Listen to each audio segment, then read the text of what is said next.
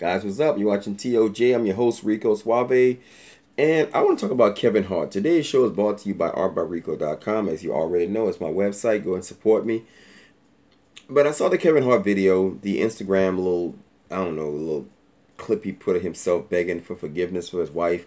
And I'm going to tell you something. All that, I'm going to say this. I don't think Kevin is really sorry because he hurt his wife.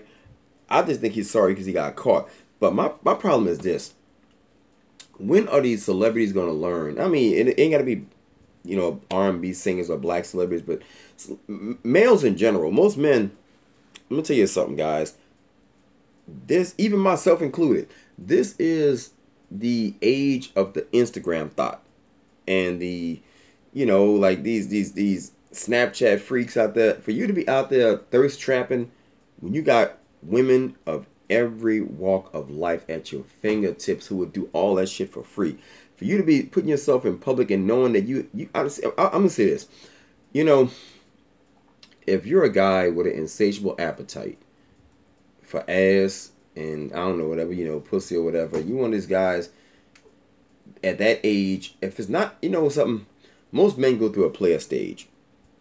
I went through it, and I'm sure my sons, when they get to a certain age, they're going to go through it. And most married dudes go through that shit too. And I think Kevin is kind of going through a delayed player stage, to be quite honest with you.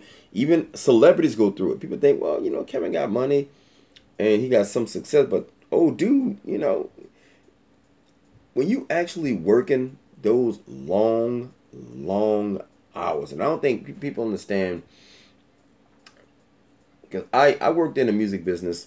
And I did some on stage like drama. So I did some drama work for a play, and just to go to rehearsal, that shit drove me. So to be a guy like Kevin Hart and you on the road all the time, Kevin is making more movies than Nicolas Cage used to. So I know this man ain't got no time for his woman. He ain't got no time for his kids, and that's what fucks me up, because I understand the dude is out there making a living, and if you're a performing comedian, it's very, very hard to land steady work and make a decent income at it. I'm glad Kevin earned. I'm gonna tell you something. I do comedy, and I ain't been on stage in over 2 years. I stopped because actually I got to pay bills. What I mean, when I did comedy, it was like a passion. I did open mics, but obviously I still got a sense of humor. But I know when I would do comedy, I would meet some of the comedians who was traveling, trying to get their name out there. And I'm going to tell you something. It took Kevin Hart about 13 years to get what he got, and this motherfucker earned it. But to get on the case of this dude with all his stupid ass cheating, getting caught, then getting extorted. When I seen Gloria Allred's daughter, once again, after the fucking thing with Usher, people, you shouldn't put a bullseye on your back. You don't make yourself a target. You got all this, I really wish, and I really hope that Kevin had the common sense to get a damn prenup. I don't think he did with this new girl, because he was all on stage talking about, this is my rib. I finally got a good woman. And your stupid ass got caught giggling and laughing with a fucking woman that's not even your woman. My thing is this. If you're going to be a celebrity with an insatiable appetite for some women, just be a confirmed bachelor like Keanu Reeves. Keanu Reeves comes off as this real moist, like vegan dude, but I'm sure he's smashing up a storm. You know what I mean? This is Neo from the Matrix. I mean, after all, this is John Wick we talking about. So, I'm just saying, I really hope this dude don't lose a fortune over some damn pussy. You know what I'm saying? When you got a whole woman at the house, and this is like your wife, you supposed to be committed to this woman. So I don't feel sorry for Kevin Hart. I mean, I kind of did at first, but then I realized, like, nigga, I wish I was you. I mean, don't get me wrong now. I mean, the dude earned what he got. But at the end of the day, when you're somebody in that position, and I don't want to racialize it, when you're a brother, looking at what R. Kelly going through, looking at what Usher went through, you got that all red woman, her daughter, they with Bill Cosby accusers. What the fuck is your problem? This is the fucking age of this is the come up generation. They got dudes coming up. Remember they had a whole dude jumped in the Usher mix and said Usher gave him herpes.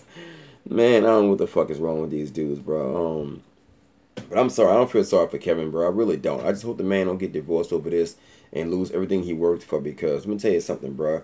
When you out there on them streets and you got to sleep in hotel rooms, you got to travel and make basically $300 for working all them clubs.